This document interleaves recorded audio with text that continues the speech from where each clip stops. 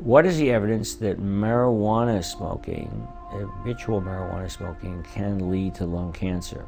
With respect to the development of lung cancer, we found no evidence of any increased risk of lung cancer occurrence in association with marijuana smoking alone. The marijuana smokers, if anything, had a reduced risk for developing lung cancer. Not a significantly reduced risk, but reduced less than one-fold, so that means reduced.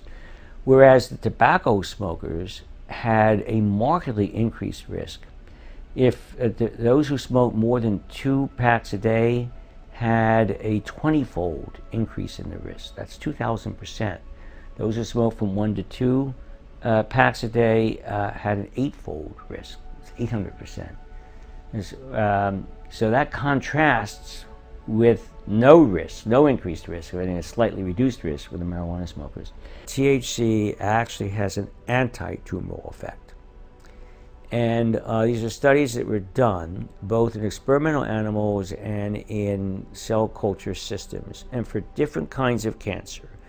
For lung cancer, breast cancer, thyroid cancer, prostate cancer, gliomas, brain cancer, that the development and growth, or the growth actually of the tumor is suppressed by THC, and metastases are also suppressed.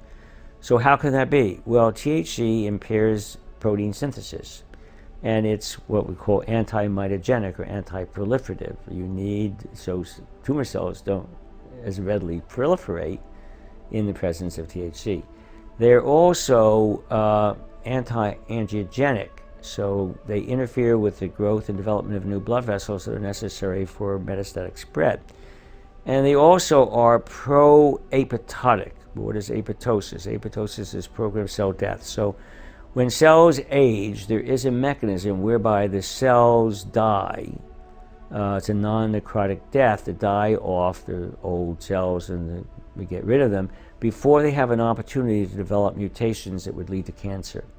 So enhancing apoptosis diminishes the risk of the cells becoming cancerous. So marijuana turns out, THC rather, turns out to be pro-apoptotic. So those appear to be the mechanisms that might account for these anti-tumoral effects of THC.